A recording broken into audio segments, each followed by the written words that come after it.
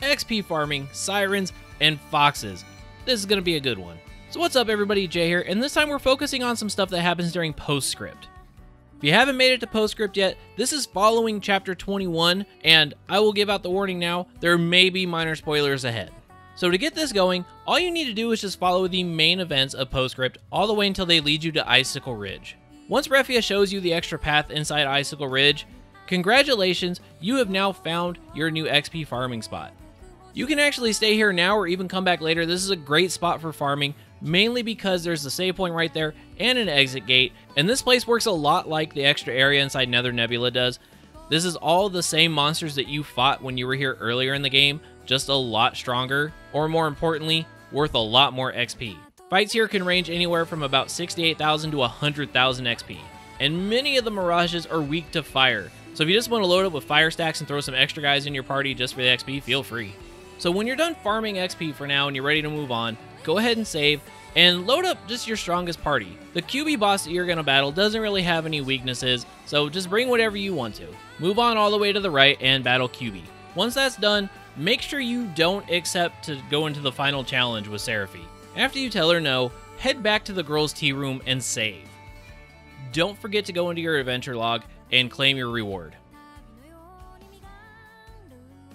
Now for the next battle, you want to make sure that your stacks are loaded up with ice damage. So Shiva, Chivalry, any other mirages you have with lots and lots of ice damage. If you want to, you can also try to fit Dispel somewhere into your stack, but you don't absolutely have to. So when you're ready to go over to the girl and accept the A Smidge of Micro Envy Intervene quest. This will put you in a battle against the Diva Serafie, which is a replica of Siren. She can cast things like Haste and Sleep, but if you unload all your ice damage on her, the fight should go pretty quick. And after this battle is over, make sure to collect your reward. And with that done, you now have the Transfig for Tama, Serafie, and you have Sirens also. But I had said that there was 2 foxes, so let's go get a Kyubi.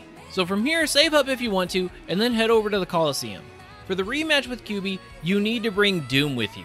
Doom is what triggers its Pristunity, and your best bet on this one is going to be the Mimaculalis. The Mimaculalis. Why did you make me have to say his name again?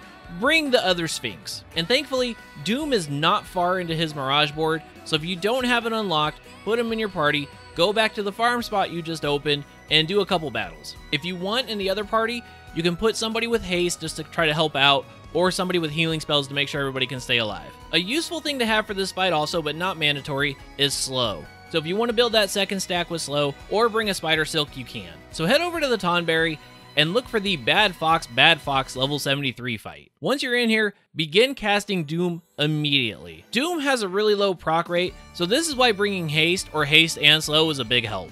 Slowing down the Fox's turns really help out, but more importantly, speeding up your stack with the Sphinx is going to help you cast more Dooms. So just keep casting until it procs. Now, if you want to be risky, you can try to cast it again to get a second stack of his Pristunity, but I would say just stick with the one. The Doom timer can go by pretty quick, and you don't want to find yourself thinking you can get in a second cast and then find yourself not able to actually capture him before it goes off. So there you go. 2 Fox Mirages, 2 versions of Siren, oh, and a spot to go farm some XP. So hopefully this helped you out. If it did, leave a like, maybe subscribe. I'm going to have more tips, tons of other stuff coming up, whatever I feel like. So now go level up, go get built up, go do the final battle. Isn't that way you can come back? Because trust me, I've got stuff for after that final battle. So I'll see you in the next one. Later.